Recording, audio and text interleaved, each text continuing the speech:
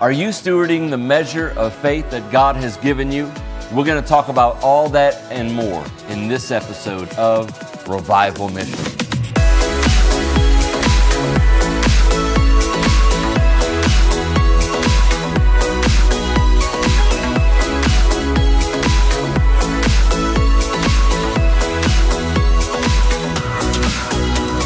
Hey there, my name is Jeremy Fontenot. This is Revival Missions, where it is our passion to make the name of Jesus famous and to inspire you to take up your cross and follow Him daily. Today, I want to talk to you about the subject of faith. This is a very, very important topic. This is the essence of relationship with God. And it is so needed in the times that we are living in. The church of the Lord Jesus Christ needs an injection of faith. Not anything else, not what the government is handing out. What the church needs is what the Lord Jesus Christ inspired His disciples to walk in, and that is faith. God calls us to live in the realm of faith, seeing with our spiritual eyes and understanding God's word concerning the subject of faith. The Bible says that the just shall live by faith. When I think about the kingdom of God, I think faith, faith, faith, faith. It's all over the Bible. It's what God has called us to walk in. It is the very thing that brings heaven to earth. And that's what Jesus told us to pray for. Father, let your will be done on earth as it is in heaven. Let it be here on earth just as it is in heaven. The only way that that will take place is when God's people walk in a measure of faith. In fact, we are called to have God's kind of faith. And so I don't want to get ahead of myself, but I want to open up. If you're going to talk about the subject of faith, you have to begin by looking in Hebrews chapter 11. So if you have your Bibles, you can turn with me to Hebrews chapter 11. This is the faith chapter, the great hall of faith. And the Bible says in Hebrews chapter 11 and verse 1, "Now faith is the substance of things hoped for, the evidence of things not seen." Now, faith is the substance of things hoped for, the evidence of things not seen. And if you will, jump down to verse 6 with me. The Bible says, "But without faith, it is impossible to please Him. For he who comes to God must believe that He is, and that He is a rewarder of those who diligently seek Him." What incredible scriptures. Coming to God, you have to not only believe that there is a God out there, but that God is who He says He is. God reveals Himself all throughout Scripture. He reveals Himself to His people. He revealed Himself to Abraham when God called Abraham to go and sacrifice his son. Something that God would ultimately do. But yet He called Abraham, and this is how He knew that Abraham was His friend, that Abraham would do whatever God asked him to do. And so God asked him to sacrifice his son, which in many cultures at that time they would sacrifice. Today, many people all around the world, they sacrifice their babies. Some people call it abortion. It's all the same thing. But God called Abraham to sacrifice his son, and he goes up on the mountain, and God stopped him and provided a ram. Now, God had already spoken to Abraham to go and sacrifice his son, but Abraham knew that God was not going to ultimately require him to sacrifice his son, because whenever he goes up on the mountain, his son asked him, Isaac, he said, what about, the sacrifice? And he said that the Lord will provide. He said, me and my child, we're going to go up and we're going to come back. Abraham was a man of faith. And the Bible says that when Abraham was about to put his knife to his son, that the Lord stopped him and provided a ram in the bush.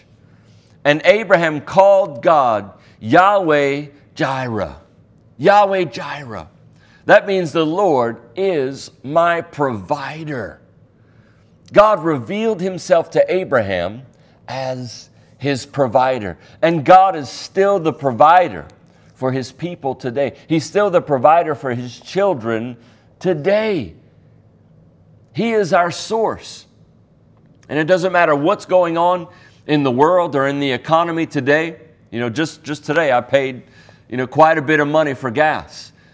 And, I could complain, or I could look to God and say that you're my source, even in difficult times, even in trials and tribulations and a bad economic crisis.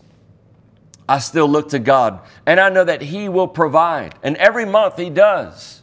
He provides. He blesses me and provides for all of my needs. And He goes over and above and beyond all that I could dream or imagine. So God reveals Himself in this way. He revealed Himself to the Israelites that He is Jehovah Rapha, the God who heals you.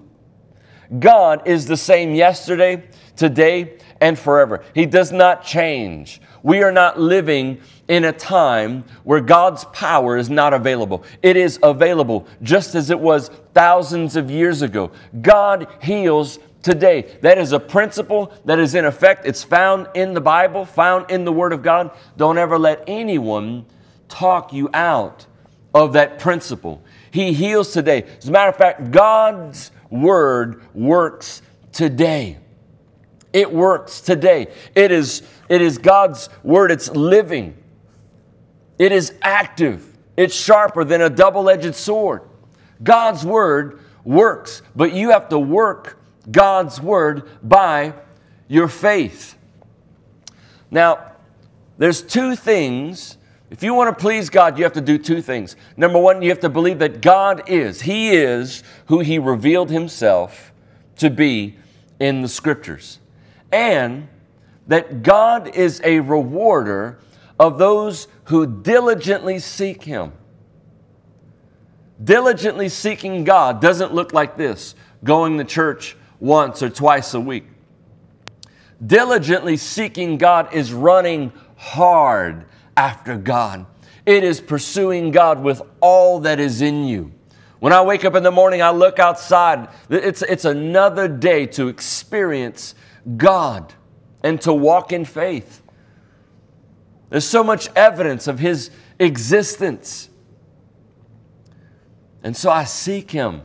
I grab my Bible, I grab my coffee, and I spend time with God. I love the freshness of a morning when I wake up and just my mind is refreshed. I drink a cup of coffee and I just get in God's Word. I begin to write. I begin to journal. These things become the messages, the very things that I'm sharing with you right now. God speaks to me, and my tongue is the pen of a ready writer. I ask God to speak through me, to impart faith, to impart life, to impart light to people. We are called to be the light of the world. We should have hope on the inside of us, and we're going to talk about that in a moment. But we live in a system, in a kingdom that has a system of rewards. If we will diligently seek God, He will reward us and He will reward our faith. And my hope is that you would have a harvest of the things that you are believing for, the things that you are contending for, that you would have a harvest of faith. What seeds do you have planted from God's Word that you're hoping, not just hoping, but you know that you have received it by faith, and you'll see it come to pass. You'll see your faith working for you. What seeds are you planting within your own heart? What things are you believing for? There's a difference between faith and hope. You know, you can hope for a raise. You can hope for a spouse. You can hope for a promotion. You can hope for a new car. Well, that's hope.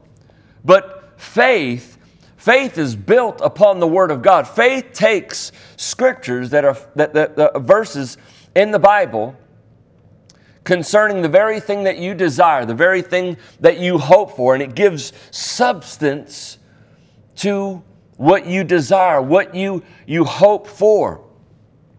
And Jesus unpacks something that is so profound in the book of Mark. And if you would, just turn with me in your Bibles to Mark chapter 11. Now, this is Jesus speaking.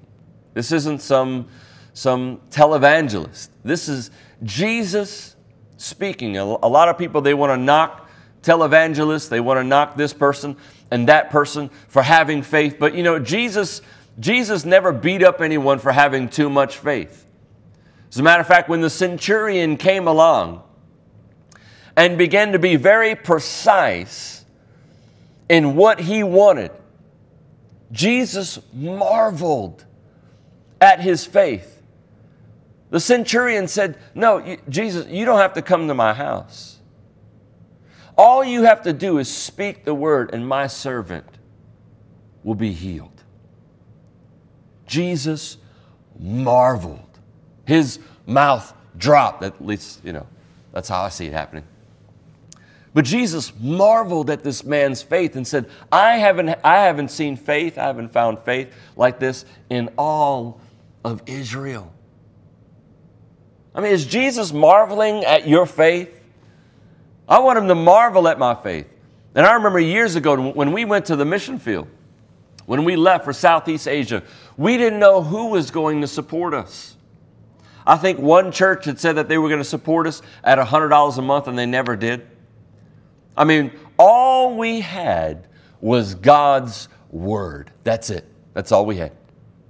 And we went, traveled on the other side of an airplane, of the world. We hopped in an airplane, went all the way to the other side of the world. Here we are. Barely any money in our account. I think I had enough just to, you know, pay for the insurance on my car that hadn't been sold yet. We sold it whenever we returned. But that was it. I mean, somebody gave us $300 at the airport.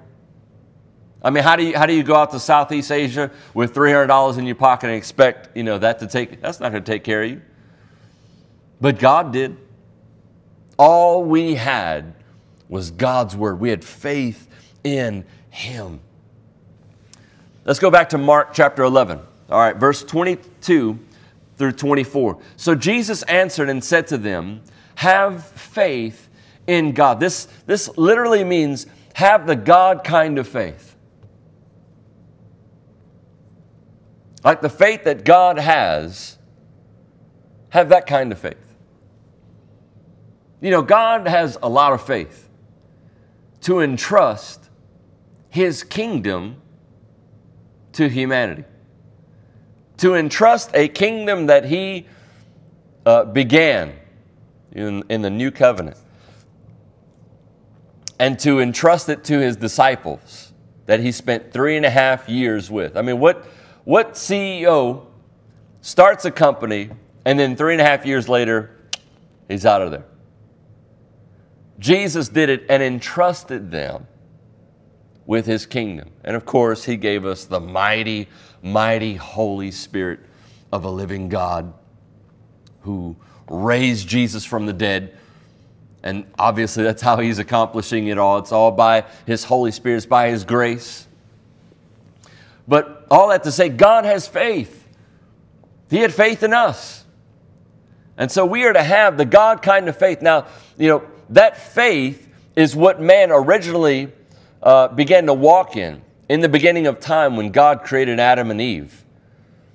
And of course, that kind of faith fell during the fall. But God reinstated it. Those that are born again, that have experienced the new birth, we can have the God kind of faith. And that is what Jesus was inspiring in His disciples. That's what Peter grabbed a hold of when he was out on the boat in the middle of the storm and Jesus comes walking. And Peter said, Jesus, Lord, if that's you, call me to come walk out on the water as well. And Jesus said, come, step out of the boat. It's about time someone believes that they can do what I'm doing. Jesus expected his disciples to walk in faith, to have the God kind of faith. Verse 23 says, for assuredly I say to you, whoever says, are you a whoever? Jesus is not, saying whatever apostle, whatever man of God. He's saying whoever. Are you a whoever? Yes. The answer is yes. You are a whoever. So whoever says, which is so important, so vital to seeing things take place. It's not just that you believe, but it's that you begin to speak. You've got to begin to speak. Whoever says.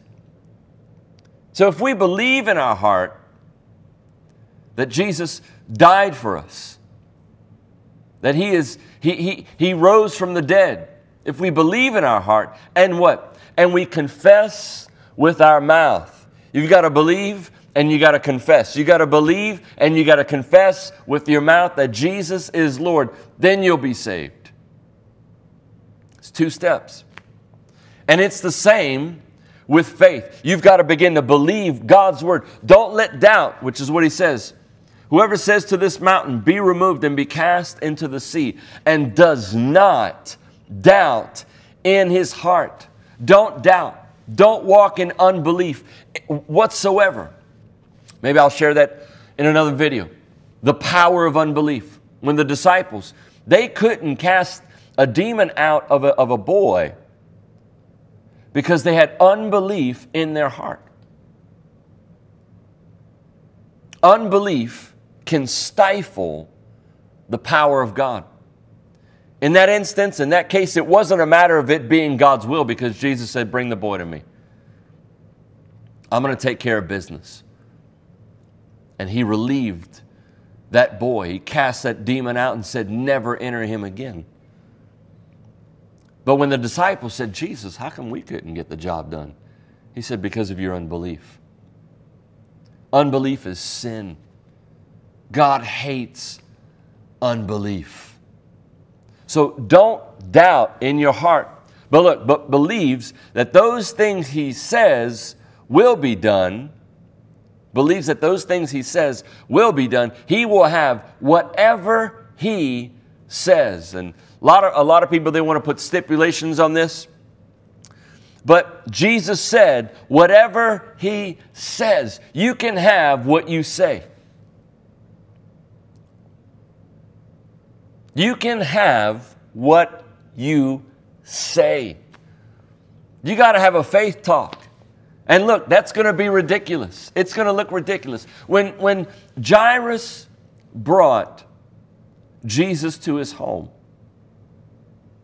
his daughter had died. And Jesus walks into the home, and I imagine in that culture, they must have been making quite a commotion because Jesus said, calm down. Why all this commotion?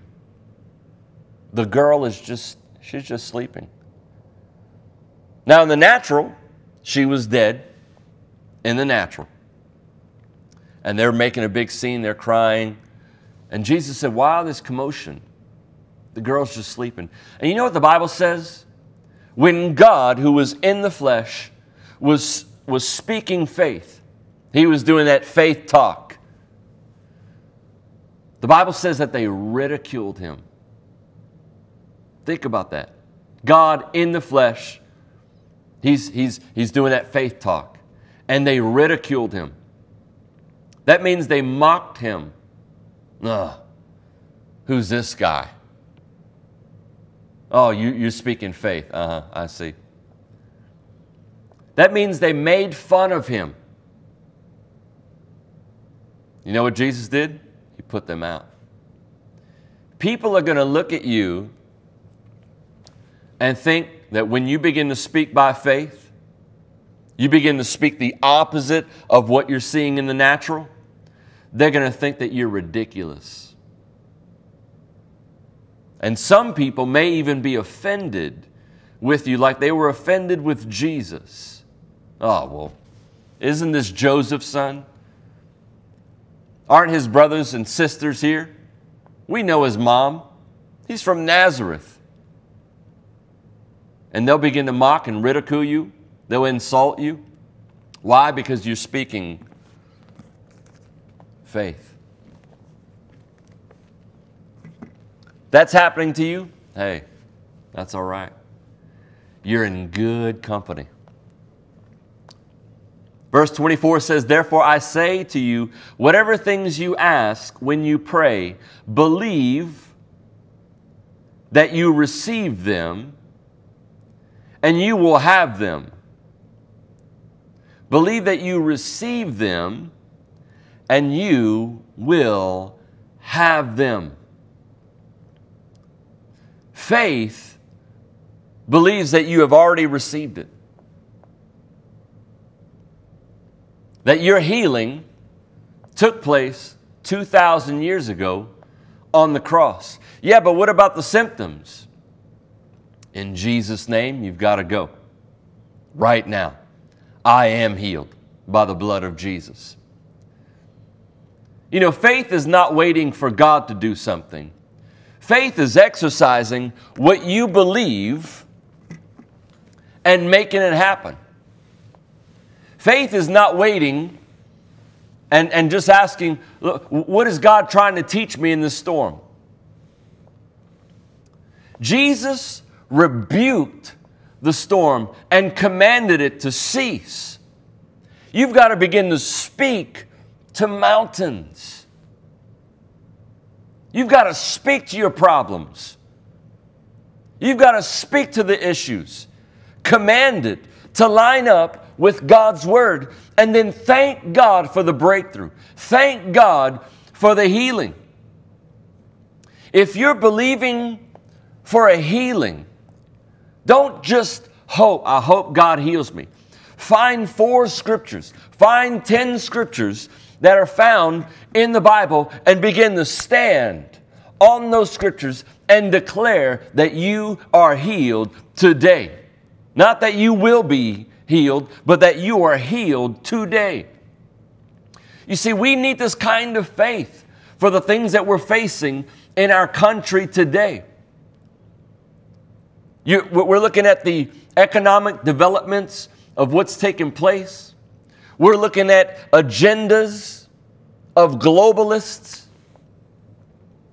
All these issues that we're facing in our time, we're going to have to walk in faith and believe in the God of the Bible, that He's the same yesterday, today, and forevermore. That the God who delivered the Israelites out of the hands of Egypt is capable to deliver you today. And if He's able to cause them to live in the blessings, then He's able to cause you to live in the blessings today. Today. Listen, God wants to give you His best. In fact, the Bible says, I think it's 1 Timothy 6, verse 17, that God gives us richly all things to enjoy.